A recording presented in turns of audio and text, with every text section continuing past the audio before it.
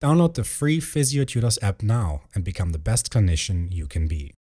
Welcome along, everyone, to this lecture that's going to be about the role of the cervical spine in dizziness.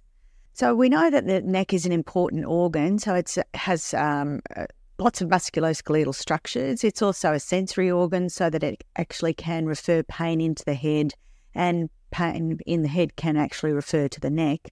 But there's also vascular structures which run through that cervical region, which potentially could cause dizziness. There's also a close association between the autonomic nervous system and structures like the sympathetic and the upper cervical spine, and structures like the sympathetic ganglion and some of the cranial nerves as well. And so that can also cause dizziness. And then we know that it's involved with sensory motor control. So sensory motor control basically is where you have input from the vestibular system, the visual system, and the proprioceptive system. But I would argue that the neck is really important here, and this provides input into the brain, and that provides motor output for eye movement control, head movement control, as well as postural stability. So when we're thinking about cervicogenic dizziness, or the role of the neck in dizziness, then we need to get the terminology right, because clearly there are different types and presentations of cervical-related dizziness. So, for example, in the vascular, the cervical might trigger something like vertebrobasilar insufficiency, which technically is a central disorder, but it's triggered by movements and positions of the neck affecting the vertebral artery. Then we also have autonomic nervous system, which could again be triggered by the cervical spine due to those close associations, particularly in that upper cervical region. And then we have proprioceptive dizziness, which is related to a cervicomusculoskeletal condition. So there are different types, they'll present differently, and so we need to make sure that we're talking about the same thing when we're talking about the role of dizziness in the neck. So I'm going to be focusing on proprioceptive dizziness, and how does the neck cause proprioceptive dizziness? So we know that there's a high percentage of muscle spindles, particularly in these suboccipital muscles. So, for example, the inferior oblique muscle has around about 240 muscle spindles per gram of muscle. So that's really high proportion. If you compare that to the thumb, which you would think is a fairly sensory organ, there's only 16 muscle spindles per gram. So certainly high numbers of muscle spindles and proprioceptors providing input into that sensory motor control system. We also know that there are reflex connections between the visual system and the vestibular system and the neck. So we have reflexes like the tonic neck reflex, which helps to maintain postural stability, the cervico-ocular reflex, which works with the vestibular-ocular reflex to keep our gaze stable while our head's moving, and then the cervicocolic and vestibulocolic reflex, which works to help keep our head stable while we're moving the trunk. So all of these have connections between the visual and vestibular systems, so that's important. There's also very unique central nervous system connections between cervical afferent input as well, directly to the vestibular nuclei, as well as the superior colliculus, which is thought to be the centre for eye and head coordination.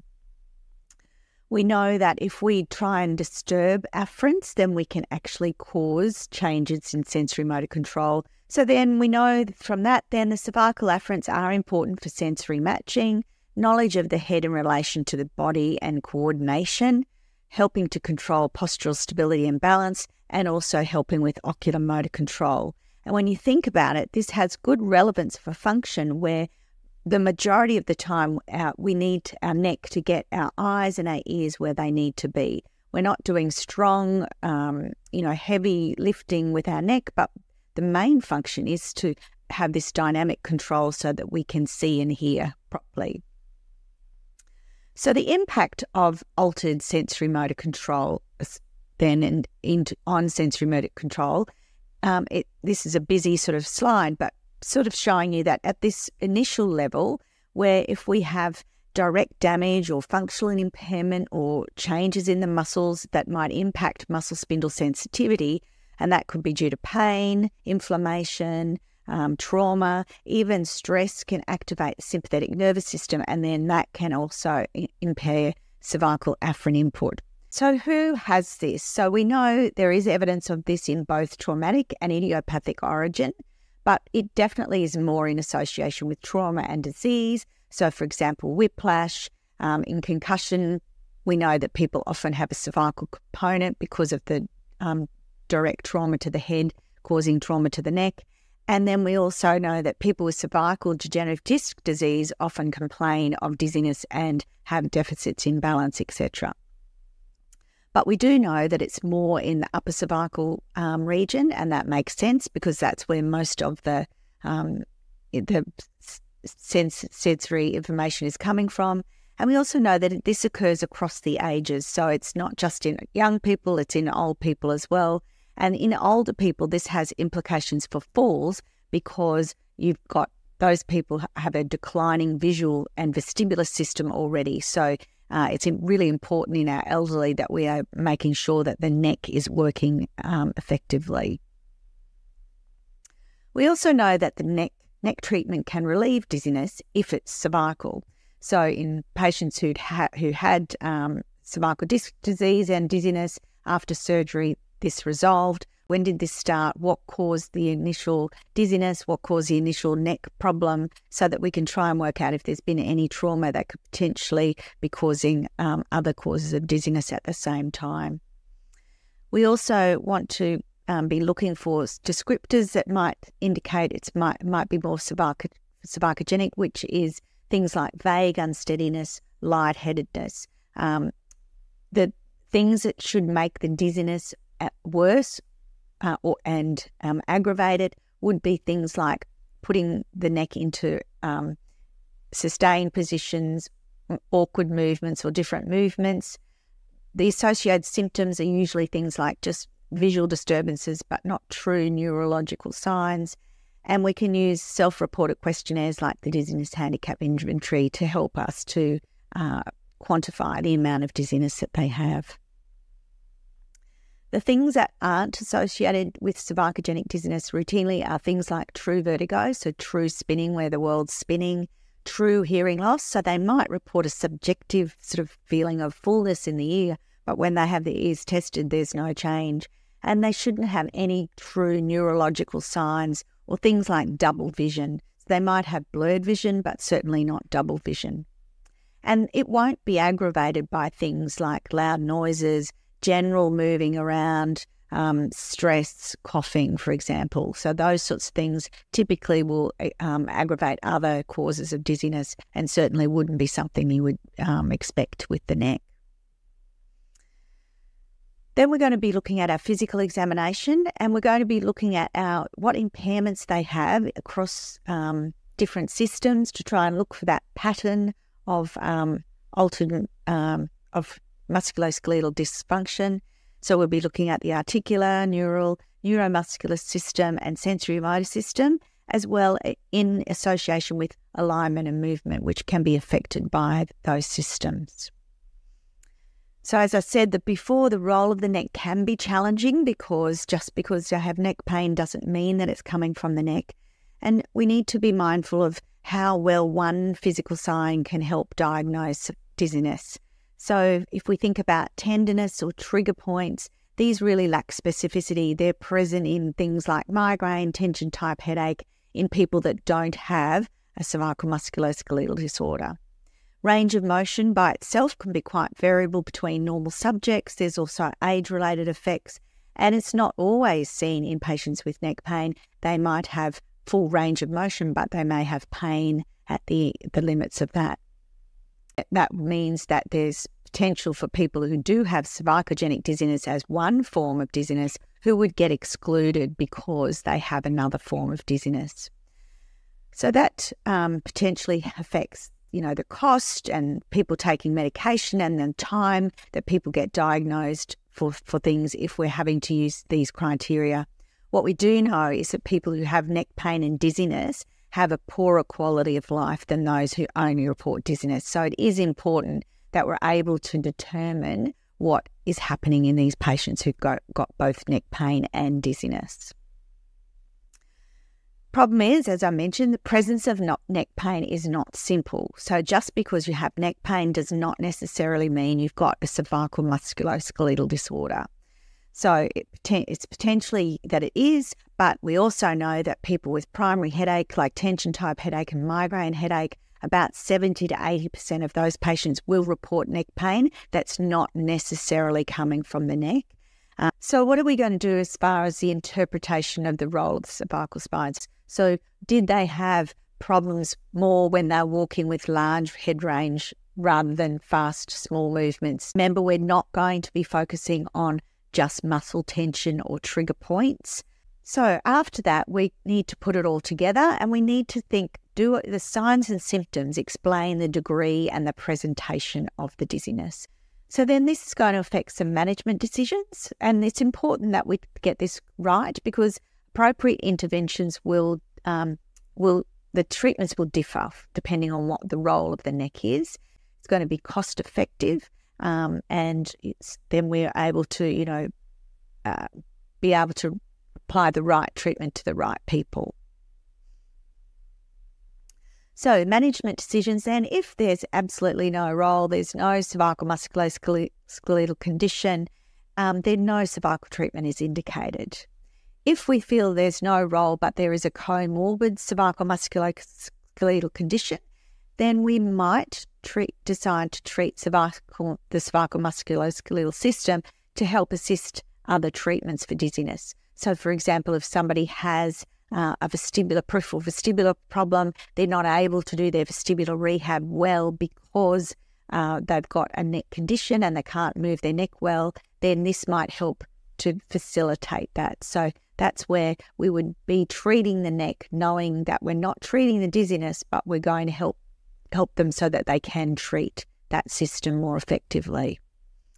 It might be that the cervical musculoskeletal condition has been aggravated by another cause of dizziness. So here the head's held still and we're just torsioning the neck. So we're changing afferent input from the neck. We're not changing anything in the vestibular system. And we're repeating that and we're looking to see if we're getting any change in that ability to follow nice and closely. So we do that to the left and to the right. And we're looking for quick catch-up saccades. So if people can't keep up with the moving target, their eyes have to quickly move to try and keep up with it. So that's in a normal person. We're getting that what's happening in neutral, what's happening with the eye follow. Then we put them into that torsion position and we're looking to see if this gets worse in the torsion position compared to the neutral position. So if it's not very good in neutral, but it's the same amount in torsion, then that's not a positive test. What we're looking for is that it changes or gets worse in the torsion position. And that might be both sides or it may be just one side, left or right. So this is an example of a person with whiplash who has a positive smooth pursuit neck torsion test. So you can see in neutral that the patient's able to follow along fairly nicely, left and right, as the target's moving across.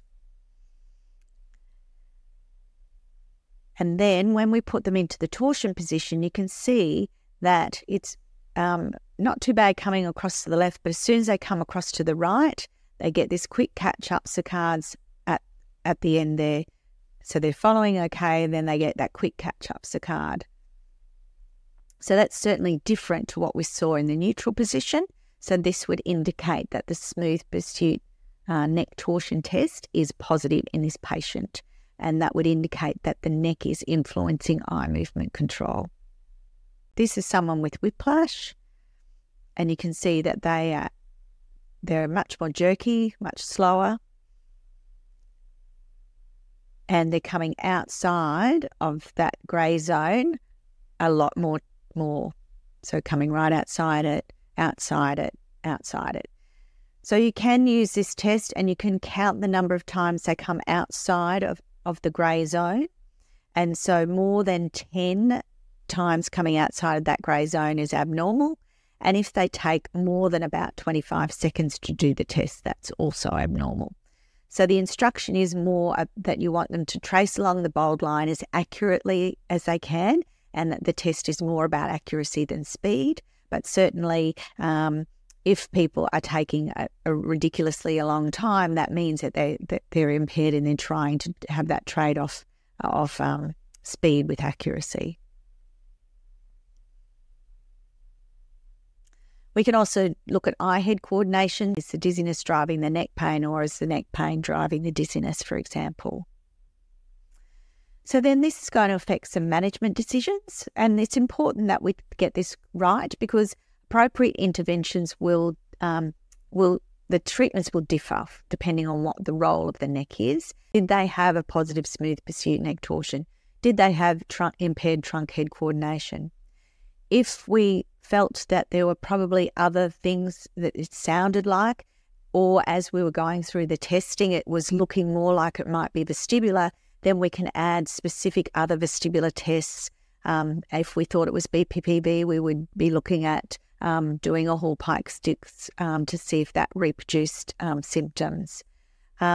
We can also do those tests to compare or change inputs. So where we looked at, for example, that sustained torsion versus sustained en bloc, or head neck differentiation in the torsion position compared to the en bloc position. And then we might need to do special tests for red flags, like BBI, for example, or craniocervical instability, if we felt that that was necessary. Remember, we're not going to be focusing on just muscle tension or trigger points.